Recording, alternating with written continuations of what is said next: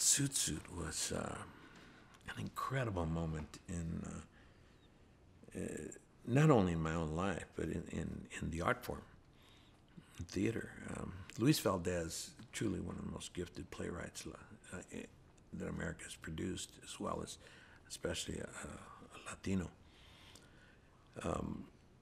He had been doing theater since the early 60s, and he had worked with Cesar Chavez in the fields and did El Teatro Campesino, which was his group, and they really helped in the real plight of the Chicano movement in the 65, 64, 65, 66, and into 67 and 68 when it really took hold.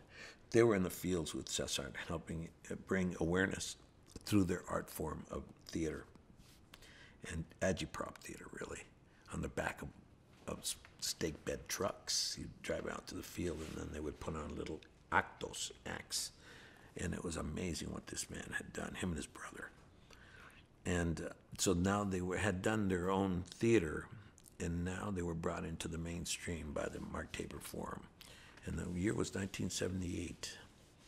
And actually it was 77 when the end of 77 is when they started rehearsals. And I remember, I think it was February 14th when 1978 is when we put on the very first, it was called Baby Zooter. It was a 14, I take it back, it wasn't, it was all taking place because it was 14 days of rehearsals and 10 days of doing the play. And so we started rehearsing at the beginning, right after the first of the year. And it became arguably the most prolific piece of artistic work that had been done in the United States of America on Latin Americans in the history of theater. It was the first major piece of work to make it onto Broadway ever, dealing with Latino themes. People say, well, you had, West Side Story. He said, yeah, but studying West Side Story, being a Latino piece, is like saying, South Pacific represents the Pacific Islanders. Just they're using it as a, as a housing body to create the story, but it really wasn't about the Puerto Rican experience as much as it was about the music and song and dance. And yeah, it had a lot, but the story was really powered by an interesting cultural dynamic. But Zoot was strictly 100% Latin. And so when we unleashed it, it became very, very interesting. And it hit very hard in the Baby Zooter. And they brought it back for the main season. And it was going to open the main season. It was so successful. And I think we started sometime in June. I think it was going to be the main, I think it was 3 months running at the Mark Taper Forum. And that was the first time that they really were putting on a play dealing with the Latin culture and the history of American theater in a big way, on main stages.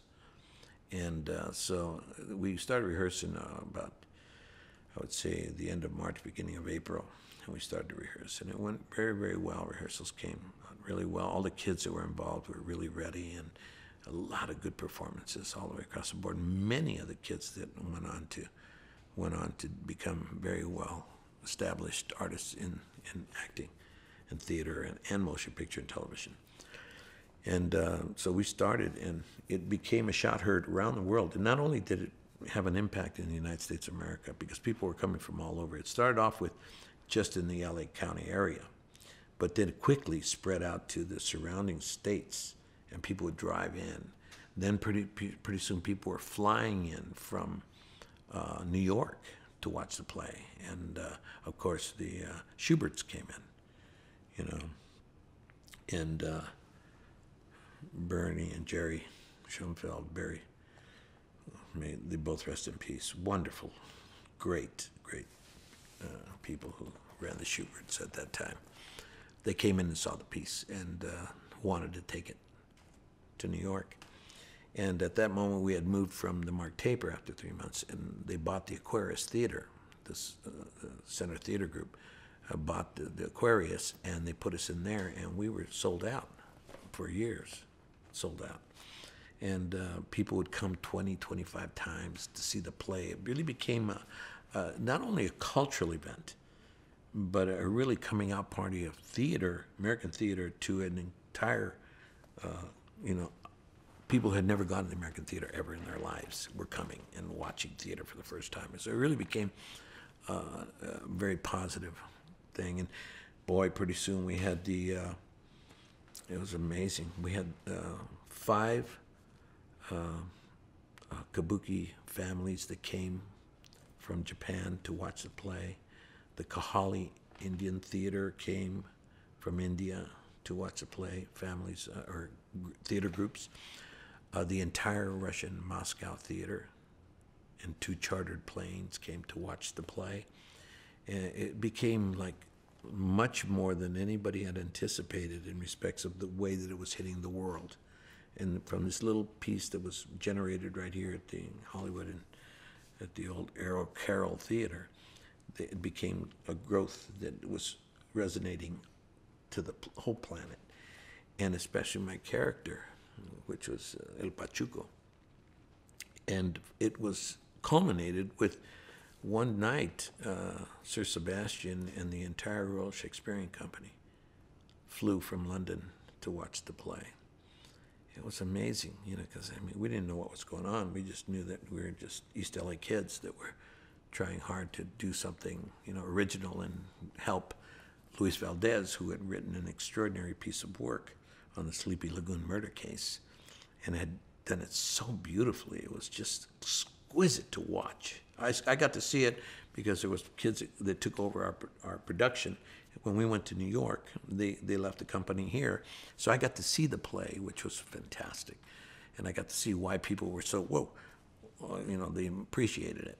And the Royal Shakespearean Company came in, and they were dressed in evening clothes, all of them, you know, tuxedos, long gowns, totally. I mean, the whole group came in to go to the theater, and for them going to the theater was, you know, that was a very classic event.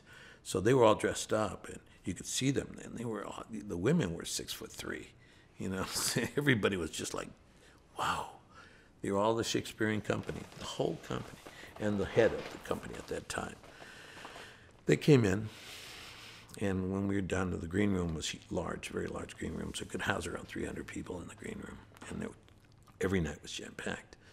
And so I came out after going up and performing, I came out, cleaned up, came out, and people would, yay, you know, applause and stuff, and he'd greet people, and it was all fun. And I looked over, and I saw this group. I didn't know they were in the audience, and I saw this group dressed in formal gowns, and they turned and they looked at me, and then they opened up, and opened like this, and there was this elderly man, very distinguished man, who was the head of the Royal Shakespearean Company. He comes walking up to me, and he says to me, I want to congratulate you on creating the first American character that could actually walk onto a Shakespearean stage. You know, it was beyond me. I said, what? You know, to myself. I mean, I said, to him, I said, thank you very much for your kindness and your respect. It's incredible. And it was true. It was so stylish. That's the way the Kabuki and Kahali people who I'd worked and studied their theater. And so I understood, you know, the intricacies of, you know, everything, you know, just the most minute hand movement in the thing meant something to all these people. And I didn't know what it meant, but I just saw them doing it, and it was very exact. And I said, wow. So I used it. I used a lot of the technique that I'd seen, especially in Kabuki, and also the elegance of Shakespeare and the way that they would handle themselves and the way that they would, you know, and they felt very natural. I said, wow.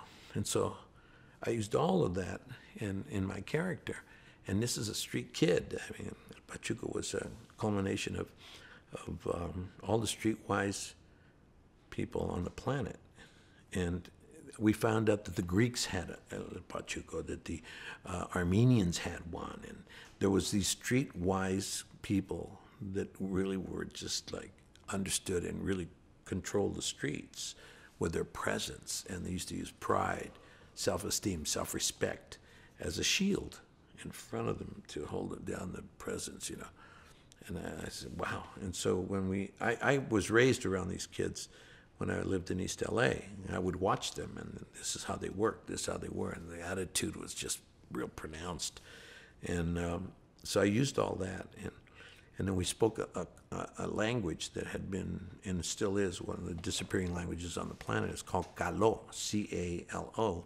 And Calo is a mixture between Spanish, Gypsy, and English, all mixed together.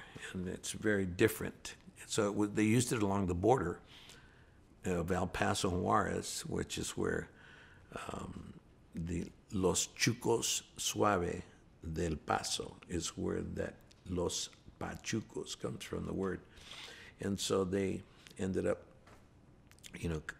that was where they were coming from, but there was a lot of Pachucos in my street, guys that were streetwise and very much inside of that style. So I was raised with them. So when I got the opportunity to audition for Luis and his brother Danny at the Mark Taper, I knew that culture.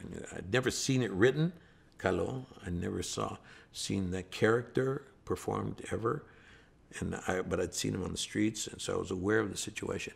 And so I knew immediately upon going into the audition that there was something being done here that had never been seen before, never been done. And so I had a wide open palette, and I knew these people. So I said, okay. And remember I'd been singing and dancing and performing since, when I was 14 years old, and dancing at 10. So here we are at 31, and finally they asked me in 1978 to put it all together.